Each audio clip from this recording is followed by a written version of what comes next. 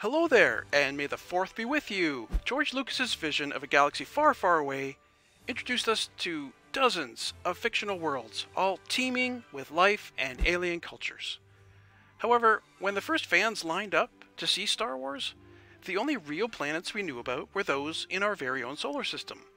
As far as we knew at the time, planets orbiting around other stars only existed in the realm of science fiction. Such is not the case now.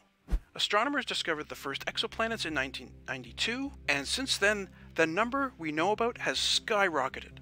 The first 100 were found by 2004. As of 2014, we knew of nearly 1,700. And now, in 2022, NASA's catalog of exoplanets contains more than 5,000 confirmed worlds. The majority of these alien worlds were found by NASA's Kepler Space Telescope and the Transiting Exoplanet Survey Satellite, by detecting the dip in brightness that occurs each time an exoplanet crosses the face of its star. They are also found by watching how stars move and wobble in space due to the planets circling around them, or by observing how the mass of a planet changes the shape of its star's gravitational lens. And in some cases, we can even observe them directly by blocking the light from the star to pick out the fainter planets around it. One thing that makes these discoveries extra exciting is when we find exoplanets in the habitable zone, where conditions could be right for liquid water to exist on their surface. While being in the habitable zone is no guarantee that there's life there,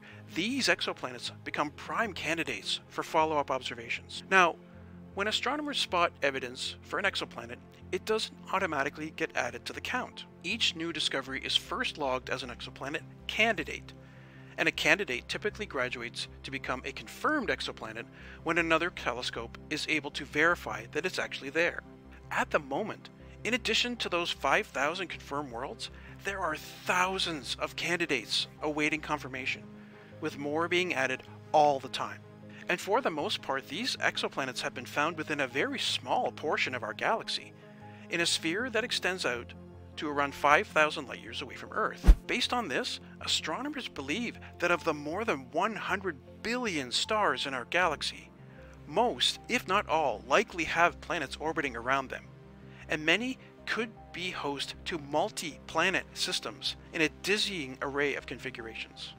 And some of the discoveries so far look like they could have been plucked straight out of the Star Wars universe.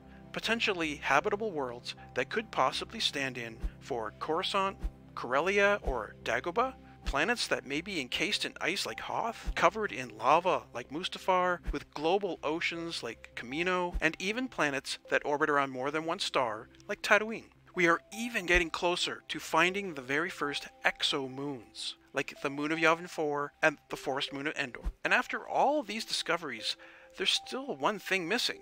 The alien life that is so abundant and varied in Star Wars is still science fiction to us. However, the James Webb Space Telescope, which is currently in the final stages of deployment, could turn that science fiction into science fact by detecting the telltale signs of life in the atmospheres of these distant exoplanets.